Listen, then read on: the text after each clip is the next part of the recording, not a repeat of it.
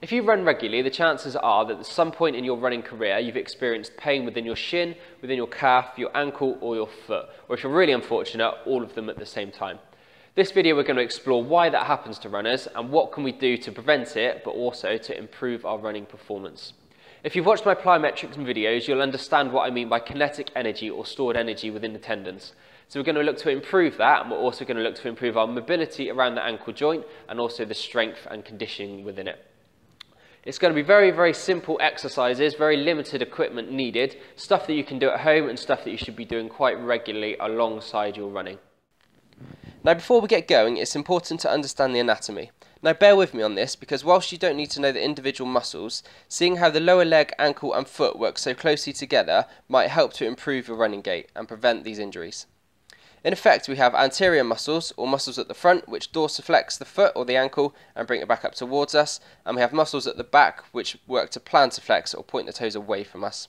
These same muscles also invert and evert the ankle and control movement of the toes and support arch height of the foot. Due to the high load going through all of these muscles when we run, it is so important that each is working properly, and therefore we need to isolate each muscle to be able to mobilize it and strengthen it. If we do not use our foot or toes properly when running, muscle imbalances begin to occur, which can lead to injuries such as shin splints, plantar fasciitis, Achilles tendonitis, peroneal tendonitis, or even stress fractures. All terms with which I'm sure most runners are familiar with. So these next movements are really going to focus on these muscles and getting us to use our foot and our toes properly when we run. So to mobilise these muscles, we know that we need to be working the ankle and also the foot. So to start with, we just want to get a little bit of a stretch into them. So the downward dog is a really nice position for this because we get really nice movements into the toes as well as the ankle.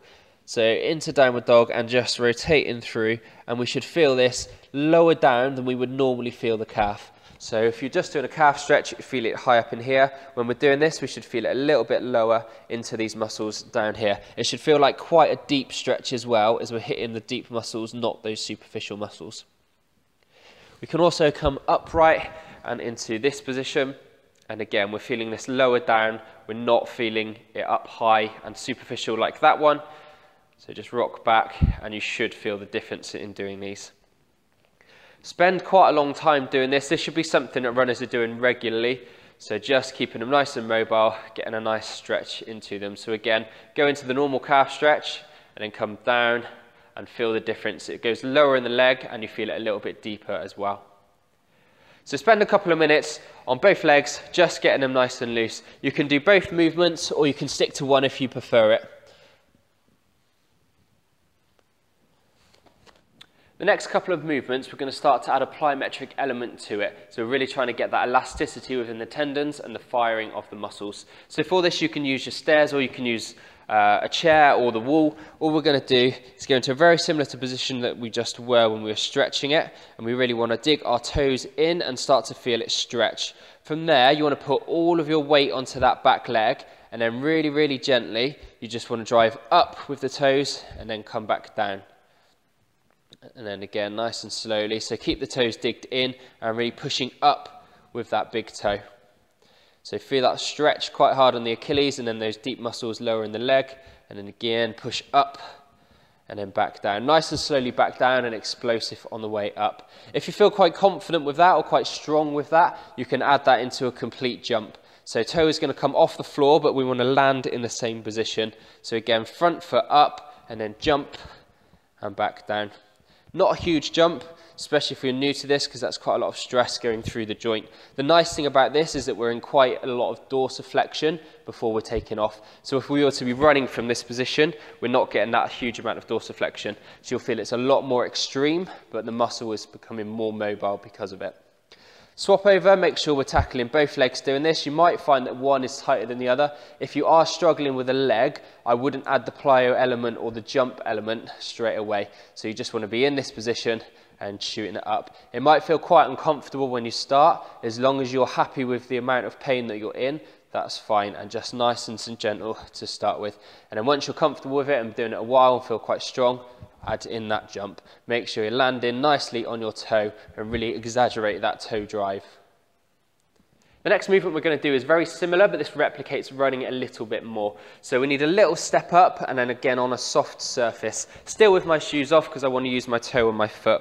All I'm going to do is have my foot relaxed on the floor, and I'm just going to gradually take my body weight forward as if I was running or walking, and then I'm just going to really emphasize again that toe drive, and I'm going to jump up onto the box. I'll make sure that my toe is the last thing to leave the floor. So if you watch nice and slowly what my foot does, so as my body weight comes forward, I'm staying in with my toe and really driving up from there. So I'm not trying to drive up with the ball on my foot or nice and flat-footed. I'm really getting that toe in. This is quite nice because my toe is leaving a mark in the mat. So if you have got a yoga mat at home, really focus on digging your toe into the mat and driving up. So again, as my body weight comes forward, in with the toe and up. And if I look back down now, there's a big indent to where my toe is.